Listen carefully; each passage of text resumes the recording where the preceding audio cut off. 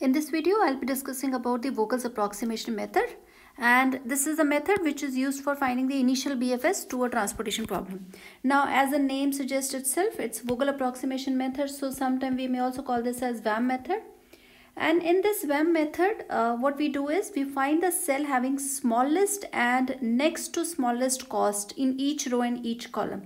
So and then we write their difference.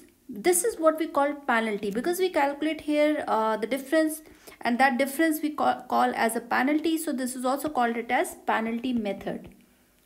Although most commonly we name it as VAM method, but in some literature it is also written as penalty method. And that penalty we write along each row and each column. Now let's see what this penalty means. Penalty means it is a difference of the cost per unit that it's going to occur if we skip the least cost. So to understand that, let's take this as an example. And in this example, I've considered 3 sources and 4 destinations. Now, in the first source, let's see, in the first source, the least cost is 4 and the next least cost is 6. Because what we need to do is, we need to consider smallest and next to smallest cost in each row as well as in each column. I have considered in the first case. What is the difference between these two? The difference is 2. So if by chance we do not do the allocation here in this least cost, assuming that I have to do my allocation in my first cell using my northwest or something here, I want to allocate in 4, but if I skip this one, then I do an allocation in 6. This means every time I do an allocation in 6, there would be a difference of the cost is 2 rupees. So this means every per unit is going to cost me 2 rupees extra. Similarly, if I look at now S2, the least is 4 and the next least is 5. So the difference is 1. This means this 1 is an extra cost that I'm going to bear if I do not do the allocation in the smallest. Or what is the difference between the next smallest cost. So that's the extra cost that we are going to bear. And similarly, in the third cell, the least is 1 and the next least is 2. So the difference is 1, the penalty is 1. And similarly, now we calculate for the column wise. So if you look at column wise, the least is 2 and the next least is 4. So the difference is 2. In this case, least is 6, but 6 occur at 2 places. So whichever 6 we choose as a least, among the remaining ones, so we choose the least cost in the remaining one is also 6. If I select this 6, then among the remaining one, the least is again 6. So the penalty here is 0. And in the third column, the least is 3 and 4. So the penalty is 1. Last case, the least is 1 and the next least is 6. So the difference between these two is 5. Now what it says is select the row and column with maximum penalty. So that's a step number 2. And find the cell that has least cost in selected row or column. So among these two together, among the row penalties and column penalties all together, select the penalty which is with the highest, select the penalty which is highest. So here the 5 is highest, and in that particular highest penalty, select the cell with the least cost. So this is the cell actually with the least cost. So this would be the one where I have to do the allocation Xij. And that is because we want to avoid the extra cost. So because if we do not select this 5, and suppose if we choose the next least cost in that particular 6, so that means per unit we are bearing 5 rupees extra cost. So we see here the 2 relative cost, and we try to minimize this quantity by fixing the least cost cell. And in case if there is a tie in penalty, so what do I mean by in case there is a tie in penalty? So suppose there is a 5 here in the penalty, there is a 5 here. The other penalties are a little smaller than this quantity. So something like this. Now the highest penalty is 5 here and the highest penalty is 5 here. And in this row, suppose in this row, the least cost is 2, 1, 3. And if I look at 5, the least cost is something like 2, 6, 3. So if I select this 5, my least cost is 2. If I select this 5 row wise, the least cost is 1. So we need to first select this 5 because according to this, the least cost is this 1. So that's the first way we can break the tie, choose the least cost available. And in case if there is a least cost tie also, suppose instead of the 6 it was 1, suppose here it was 1, now even in this 1 and 1 there is a tie, so we want to then check on the xij, where we can send this maximum of xij, how much we can allocate actually into these two quantity. So whatever we want to allocate, this should be the maximum quantity, or even if we don't break that tie, we can allocate arbitrary, then also there is no change in the result. And then in this step number 3, we supply and demand are adjusted, and we repeat this step process. Now let's see this whole process again in a particular example. BFS using Vogel's approximation method to given transportation problem. Now suppose in this case, let's first write the transportation table. So I'm going to write all the cost in the table, and because there are 4 destinations column, so let me to make quickly, and then we write the cost here in the boxes 19, 30, 50, and then we got 10, we got 70, 30, 40, 60, and we got 48, and we have 70, and we got 20. And I'm also going to quickly check whether the problem is balanced or not. Yes, the problem is balanced. So the summation of this supply and demand, they both are same. We can check quickly. Okay, so this is same, and we have these as 3 sources, and we got these are 4 destinations. Now in this case again I want to calculate the penalties. So let's find the difference between the smallest and next smallest cost.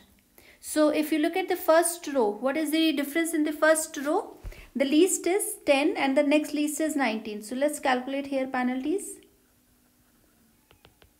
And on this side also I'm going to calculate penalties. So in the first case the least quantity is 10 and the next least is 19. So the difference between these two is 9. So the first penalty is 9. And in the next case quickly we have 30 and 40. So the penalty here is 10. And in the similar next case, the least is 8 and the next least is 20. So the penalty here is 12. If we now look at column wise, what is the column wise? So we have penalty 19 and 40. So the penalty here is 21. And in the next case, the least is 8 and the next least is 30. So the penalty is 22. In the third column, we got 40 and 50 as the least 2. So we have the difference as 10, and in the last column the least is 10 and the next least is 20.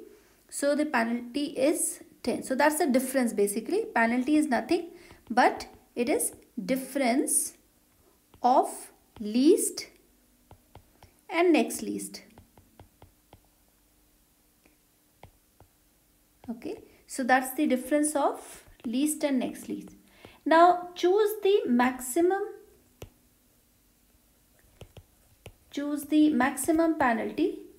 What is the maximum penalty here? We have the maximum penalty as 22.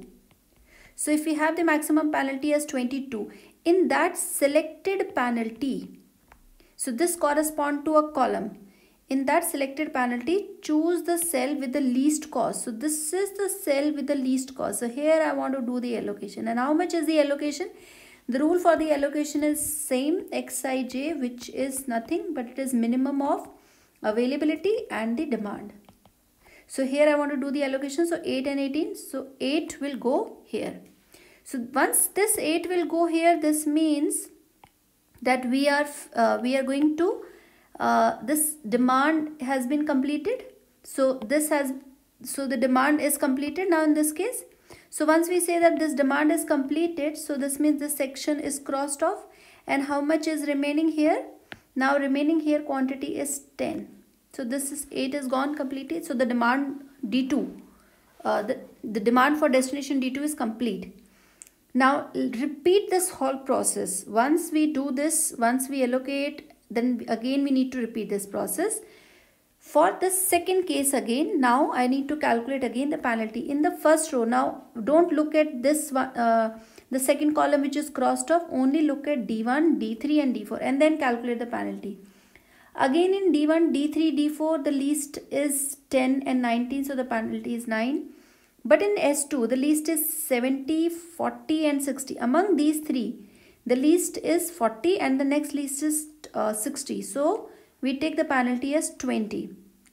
In the third column, in the third row, least is 40, then 70 and 20. So the least here is 20 and the next least is 40. So I'll take the difference between these two, that is 20.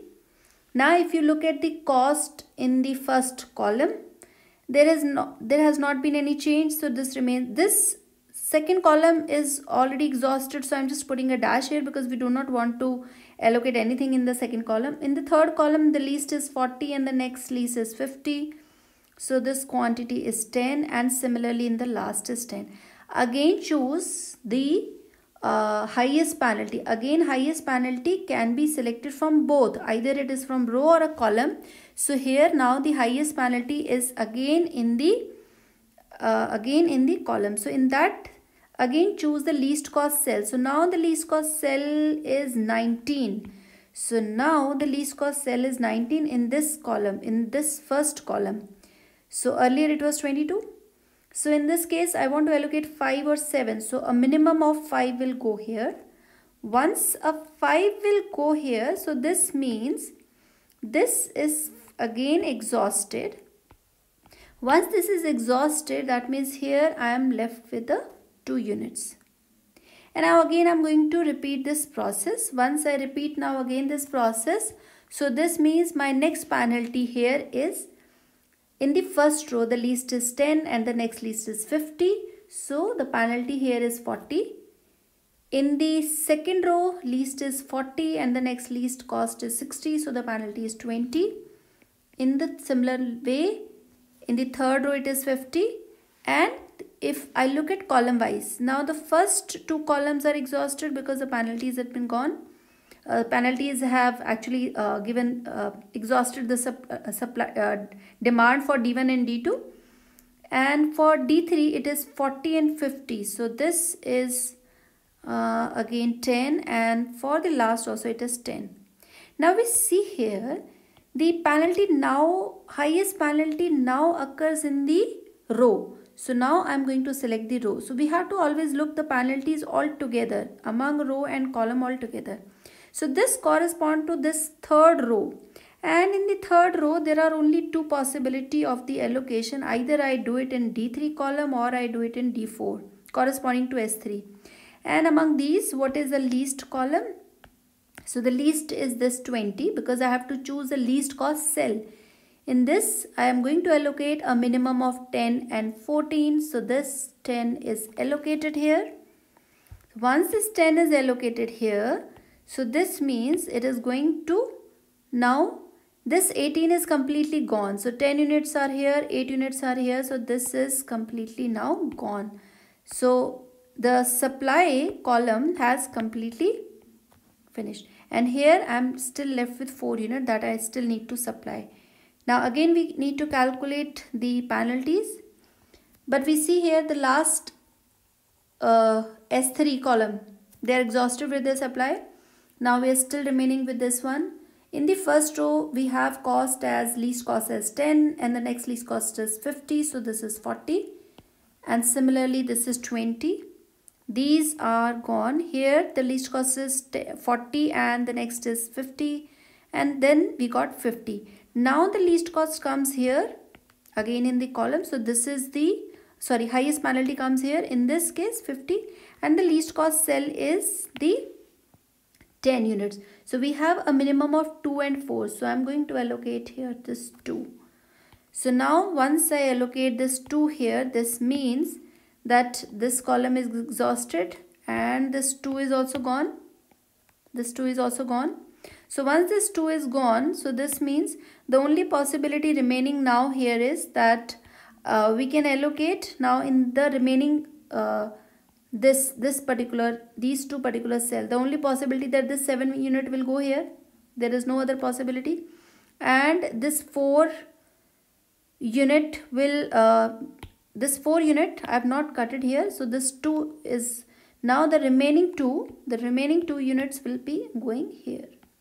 So that makes it your 9. And if you sum these allocation, we must always check, because sometimes there's a calculation mistake while writing. We must always sum these allocation. 5 plus 2 makes this 7. 7 plus 2 makes this 9. 8 plus 10 makes this 18. And if you sum them column wise, this is 5, 8 in the second column, in the third it is 7. 10 plus 2 plus 2, it is 14. So that means our constraints are already satisfied. This is a feasible solution obtained from Vogel's approximation method. Now corresponding to this, if I want to calculate what is the value for z. So z is nothing, z at initial BFS, and that we have calculated using Vogel's approximation method, is just simply multiplying the allocation with the corresponding cost. So this is 5 units supplied and 19 rupees is the per unit cost. So we just simply multiply this quantity with the cost, allocation with the cost will give me the value for initial z. And that's how we can calculate the first initial value for z. So this is Vogel's approximation method. So in the next video, you can watch some more examples of Vogel's approximation method to find the different cases.